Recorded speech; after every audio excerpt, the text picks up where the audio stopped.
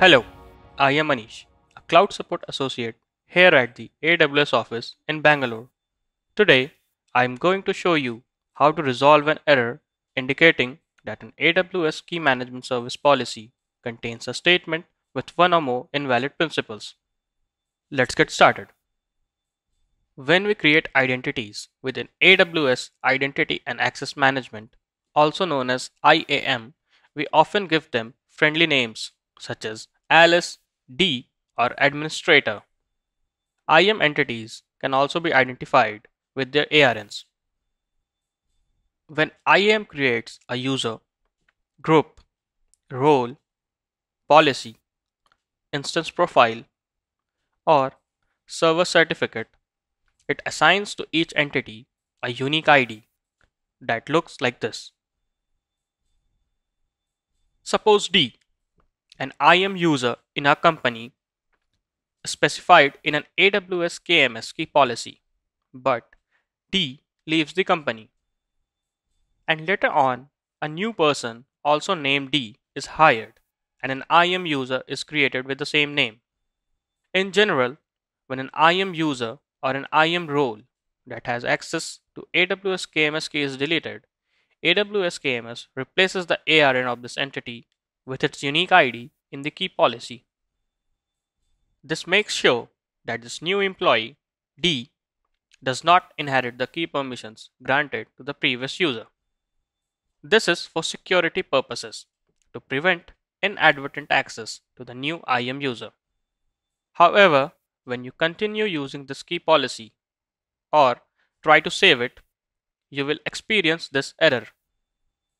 Let me show you the demonstration of the error and its resolution. After logging into AWS Management Console, navigate to the AWS KMS console. Then select the key. Select Switch to Policy View, and now we can see the current permissions on this key. Navigate to the IAM console and choose Users. Select the user D and then choose Delete User. Next, choose Roles. Select the role Admin Role and then choose Delete Role.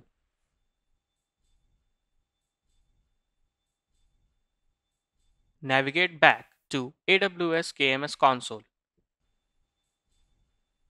Note that the ARN of the user, D, and admin role are replaced by their unique IDs.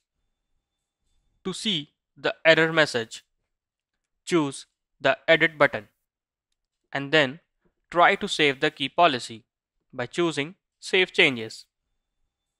To resolve this error, review the statements in the key policy and remove any unique IDs while paying attention to the trailing commas. Then choose Save Changes.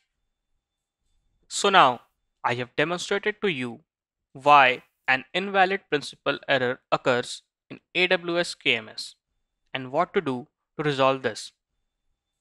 Thanks for watching and happy cloud computing from all of us here at AWS.